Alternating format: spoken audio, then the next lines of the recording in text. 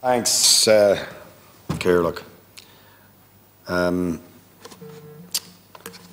See, the Taoiseach and the Taoiseach have lost all interest in the budget. I suspect the wider public out there probably lost interest anyway, because they realise through bitter experience it won't make much difference to the real issues that affect their lives.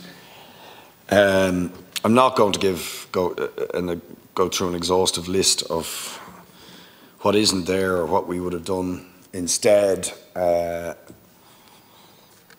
People can read our alternative budget submission, and I'm sure we'll be debating many of the individual items over the next while and during the election campaign. But I just want to focus on a few things. So, the health service. The government announced yesterday there was going to be $3 billion additional for the health service, and you know, obviously imply that this is going to help improve the quality of the health service. But the lie,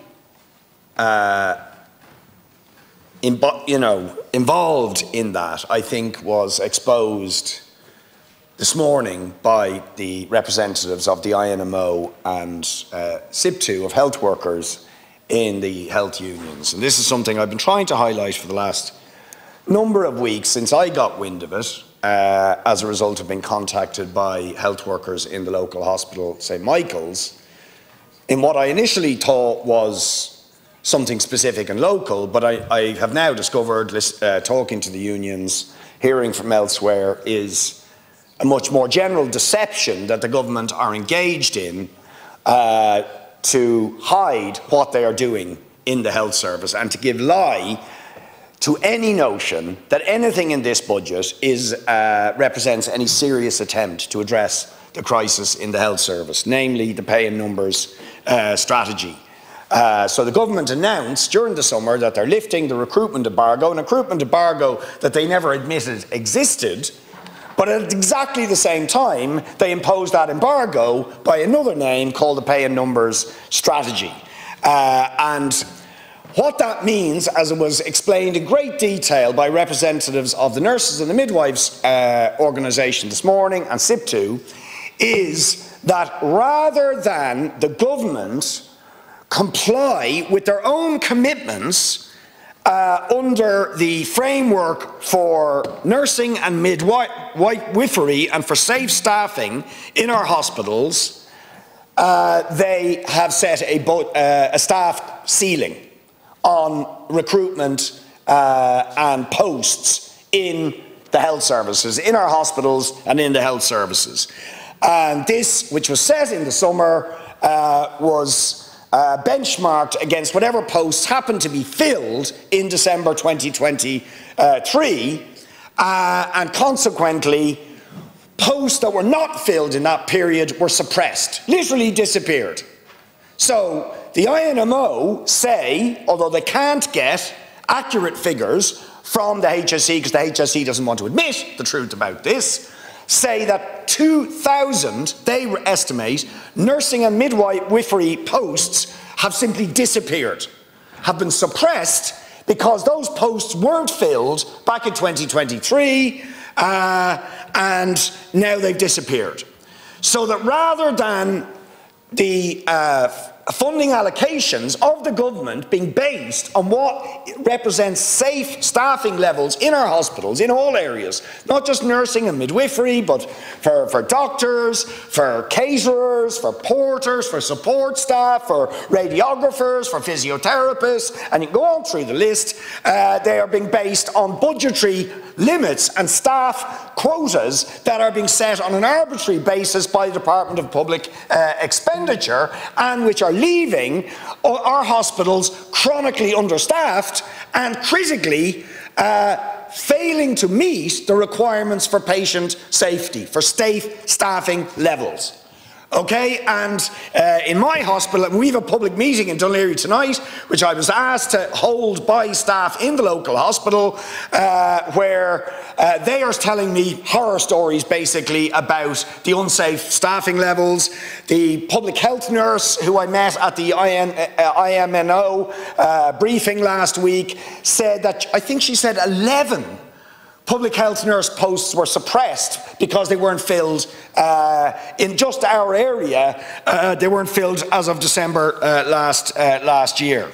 And the INMO and SIPTU both believe that this is actually linked to a deliberate agenda for privatisation.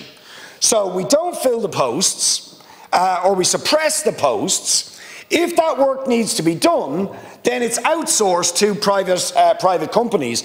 And as Phil Hay pointed out this morning from the INMO, isn't it interesting, you know, when the government says, oh, well, the problem is we can't recruit people, isn't it interesting that the private agencies can recruit health staff and nurses and so on, who are on lesser paying conditions, but the HSE can't? It's not that they can't, it's that the government won't fund the posts.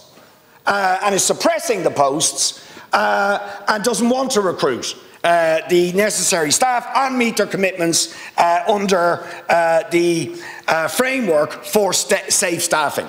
They also cited the need for the government, or the failure of the government, to progress the patient safety licensing bill, which would also, if you like, enshrine legally the requirement for safe staffing levels in the health service.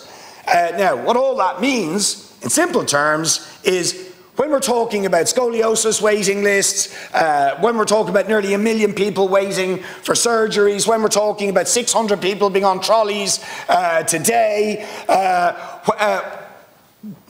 that is going to continue. That crisis is going to continue because we do not simply have the safe levels of staffing, the ratios that are necessary between nurses, midwives, other healthcare professionals, and the number of patients that are being dealt with in the health service. So the misery, the lack of safety and so on for patients will continue our health service. One interesting note though on this is when you actually do something about it and you expose this stuff, all of a sudden, today, I get a letter from the Hospital East group saying, on the day we're having the public meeting, because there's outrage being expressed locally, saying they're planning to now fill 21 new posts in St Michael's Hospital, which have been left unfilled, leading to chaos and demoralisation in the hospital. Very, very interesting. That shows you when workers begin and the community begins to actually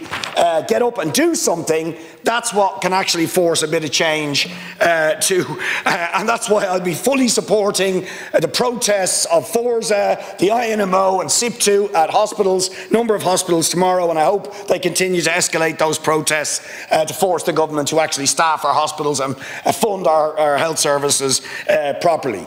The other, in the brief time available to me, I just mentioned the housing situation. I went through this yesterday, but it's really absolutely shocking. Shocking that the Housing Commission can say that the 33,000 houses a year that the government are planning to deliver year on year in the Housing for All, they can tell us, which we all knew anyway and the government didn't want to admit, is less than half of what we actually need. We actually need 60, more likely 70,000 houses a year, and that in line with that we need to double the amount of social and affordable housing we're going to deliver.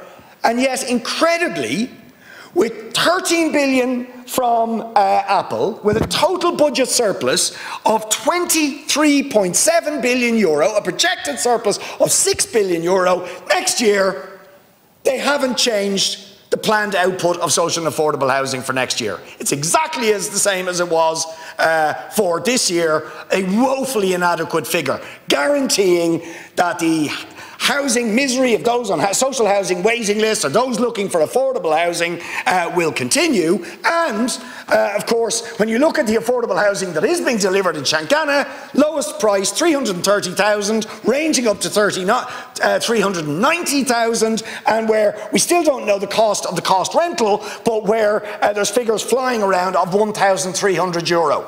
So if you're a single income family, no chance of the affordable housing, no chance of the cost rental. You simply could not afford it, right? Interestingly, the HAP tenancies that you're supporting have dropped by 10,000 this year, and then you say you're going to expand it by another 10,000. Why have they gone down from last year by 10,000? Because of evictions. People being evicted into homelessness by and large. So this budget really is a sham in terms of addressing the two biggest crises that are facing this country in housing and health.